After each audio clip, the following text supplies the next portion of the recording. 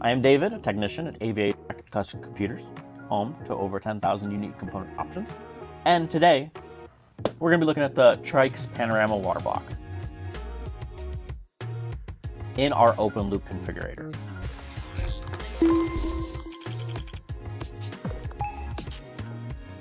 So let's go ahead and get into it. So first we have the cooler with looks like a fan cable and a USB cable. Underneath that we have some TRYX branded fittings, 90-degree rotary, pretty good rotary on these actually. And then we have the TRYX branded compression fittings, which use a single large O-ring, so these should be very good at keeping water in. Underneath that, we have your usual books and warranty guide. Then we have, underneath that, we have our AMD adapter bracket for installing on AMD. And we also have a tube of TRYX's A01 thermal compound. Now, let's go ahead and look at this water block. This is going to be an ASUS design. It's co-branded with ASUS and TRYX. So you'll see their normal cold plate that you're going to see on a lot of their Gen 8 coolers. We also have the VRM fan.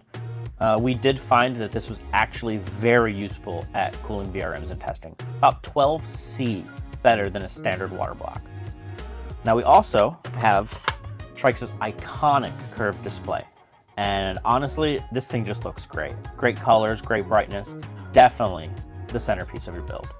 So now let's go ahead and install this. We obviously don't need the AMD bracket, as this is our Z690 open loop test bench. And we have already pre-installed the brackets for this cooler.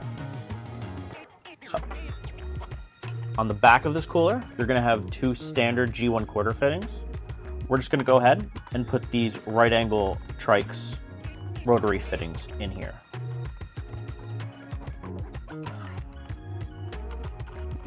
Now we also, because this is our test bench, we have our quick disconnects to make things a little easier for us. Now that we have our quick disconnects on, let's go ahead and install this on our test bench. First, you're going to take the screen off and just set it aside for now. Now, let's go ahead and put some thermal paste on the CPU. We're just going to use the standard Alpha 01 thermal paste that TRYX includes in the box. Now, there's no perfect way to do this, but I usually for these just do a nice thin line right down the center. For this cooler, the fittings are intended to be at the bottom, so you can just line that up with the back plate and go ahead and tighten it down.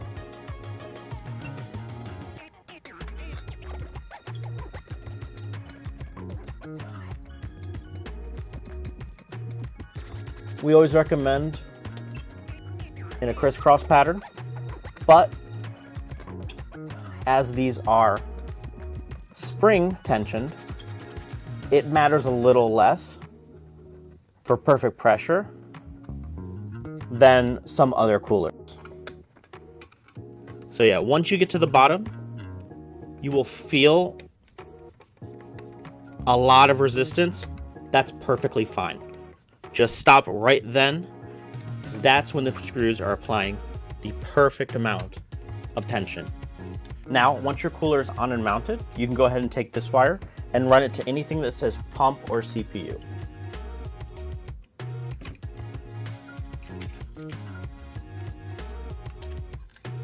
After that, you can go ahead and put your screen back on. You can see how it goes because your fittings need to fit in here.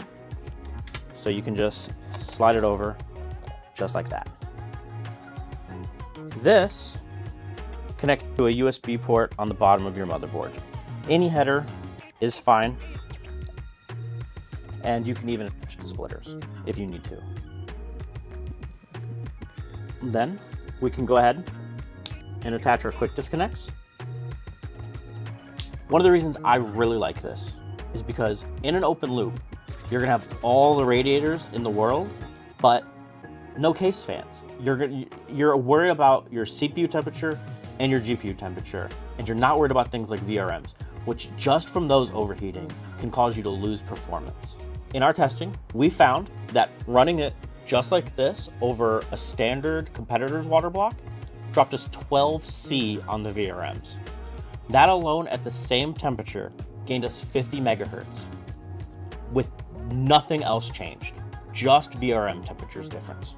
It's not nothing. It doesn't sound like a ton, 50 megahertz, but when you're considering, you know, if your processor is running at 5 gigahertz, you know, 50 megahertz is just 1%. But it's kind of cool. It's cool. 1%, I mean, not nothing. You're talking about people doing overclocking and saying, oh, I get 7%. Yeah, for, you know, 15% more power. This is the same power, same temperatures, just from VRM efficiencies from running cooler. For actual CPU temperatures, this went toe-to-toe with one of the leading competitors' blocks. I'm talking about a CPU block that costs $200 and has no fan, no screen, anything. This is a steal. At $239, the value add from the VRM fan, the screen, it comes with 2 rotary fittings and 2 compression fittings. The TRYX Panorama Waterblock went toe-to-toe with a leading competitor's waterblock that costs $200. That doesn't include a screen, doesn't include a VRM fan, and it doesn't include the rotary fittings or compression fittings. So how did this perform thermally? We compared this against a competitor's flagship block, and the TRYX water block went toe-to-toe with it. I'm talking about a competitor's block that costs $200 and doesn't include the screen, it doesn't include the VRM fan, and it doesn't include either the fittings or the rotaries. So if you want to pick up this water block, go ahead to TRYX's website. You'll be able to find some more information on it there, including other availability. But you want to get this bad boy in a full open loop, pre-configured and pre-built, check out AVADirect.com. It's already available in our custom configurator, or you can contact our sales team if you want something a little more exotic. I know TRYX is normally known for the AIO coolers, which are some of our top performing coolers, but this is a gift for the fans. The people that loved the AIOs, they wanted to do open loop. So TRYX said, here you go. Take our top of the line cooler and we're gonna make it a water block for you. So you can have our ecosystem and our beautiful screen in your personal rig. This is what peak performance looks like, ladies and gentlemen.